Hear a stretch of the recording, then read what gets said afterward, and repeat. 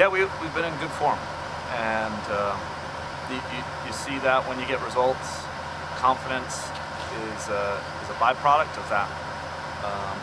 But I think the thing that has been really great to see is that the players, they've produced really good performances as a team and individually. They're excited to be playing right now at this time of year. The conference tournament is a big accomplishment for the team. We worked hard during the season. We got a little rough start to the conference season, but after that, after the first 2 games, we picked it up and finished runner-up. The recent unbeaten streak has been awesome.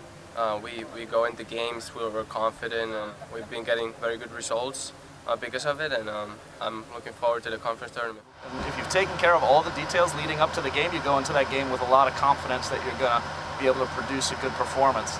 And that has been our focus all week, is to try to do everything right, everything that we can control, and I think our guys have done that.